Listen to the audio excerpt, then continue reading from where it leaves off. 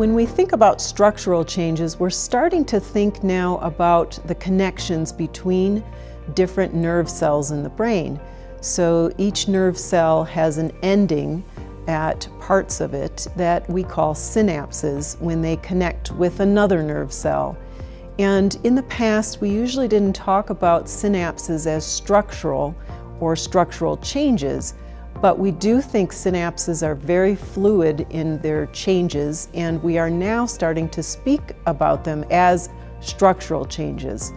So one way to think about visual snow syndrome is that it may be a structural change at the synaptic level. So not that you will lose parts of the brain or a part of the brain will degenerate or there will be a space or extra growth. We don't have any evidence of major structural changes like that, but there may be minute and really areas of change that are very small, not able to be seen on an MRI, for instance, but probably occur at the synaptic level.